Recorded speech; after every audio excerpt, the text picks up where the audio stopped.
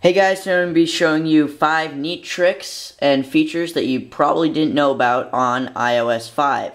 So this goes for iPad, iPod Touch, and iPhone. Alright, let's get into it. So first up we have keyboard shortcuts.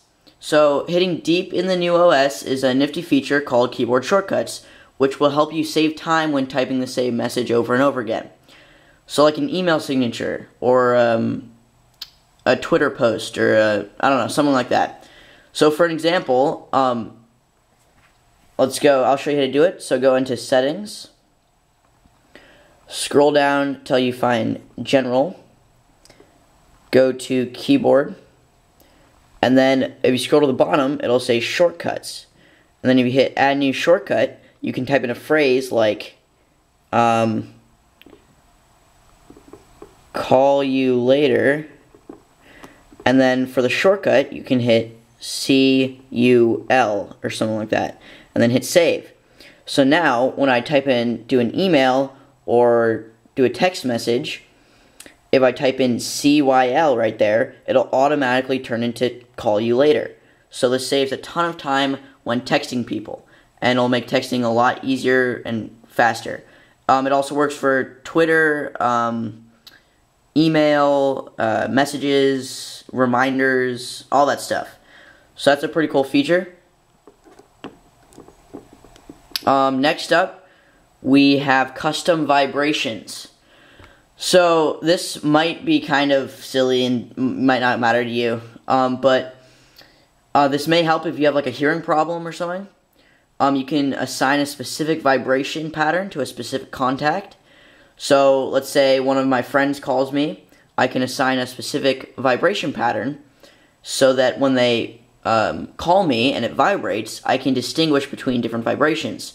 So I can assign one type of vibration to one friend and another vibration to another, so that I know which friend is calling me or is texting me when I get that vibration.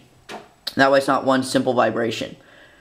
So to do that, go into settings, general, right there, then go down to accessibility, and then go down to custom vibrations, and then you can change the vibrations under the contact info in your phone application.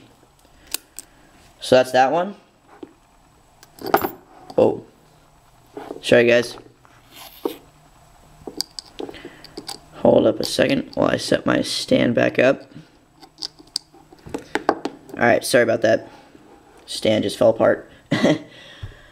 Alright, so you can also, this is kind of an add-on to this one, you can also turn on LED flash for alerts, so that your camera LED flashes every time you get a call, message, or alert. And that's under the same thing. So right under custom vibrations, it's LED flash for alerts right there. Alright, so next up, you can take photos with your headphones. I don't actually have any headphones with me, but you can tell what this is. Basically, you can now take pictures with your volume buttons on your phone. So when you plug in headphones, if your headphones have that little thing on it that allows you to change the volume up and down, right next to your ears, you can also use those to take the pictures when you have those plugged in instead of the volume buttons, or the volume buttons.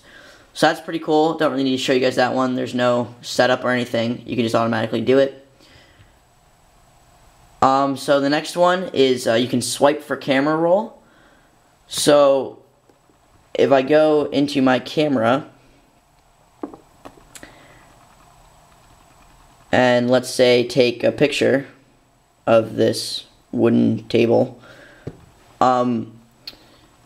Alright, so I just took a picture, and now to get to my camera roll and see that picture, instead of hitting this little icon down here, instead of hitting the icon down there to see the picture, I can simply swipe to the left and I can see my pictures.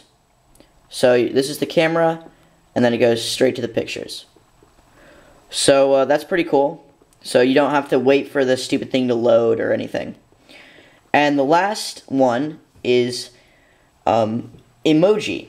So most of you probably know this. This was a pretty common app third-party application that you downloaded on your phone. Basically what it does is it allows you to put like faces, like smiley faces or flowers, like tons of different symbols in text messages, mail, all that stuff.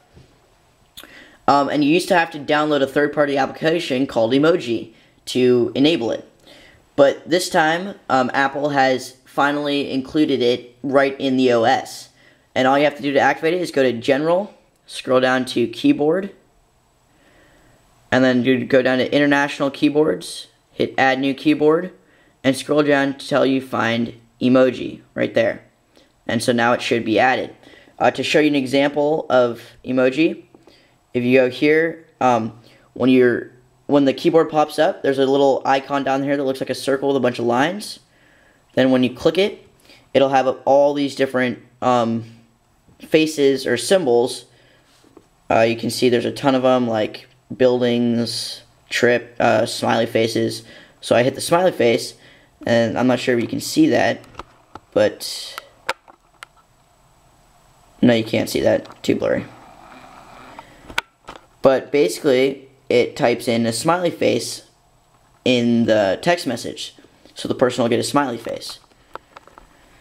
Alright guys, those are 5 neat tricks that you should try out. They're pretty awesome, and you probably didn't know about them because they're kind of hidden and not a lot of people know about them. So guys, I hope you enjoyed this video, and as always, thanks for watching, and see you later.